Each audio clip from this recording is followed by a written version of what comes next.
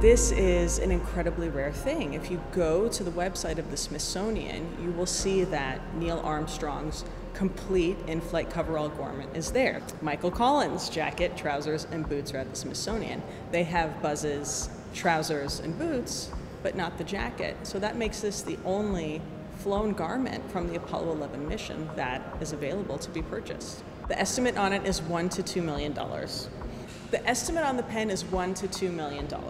This meteorite that we're selling is the end piece from the second largest piece of the moon on Earth. I think the estimate is probably a little bit low. It's 400,000 to 600,000. This isn't fun collectibles. I mean, these are the artifacts that made the Apollo 11 mission possible. So I can say with no hesitation that it is the best space exploration sale to have ever happened, and there will not be another that will be better than this.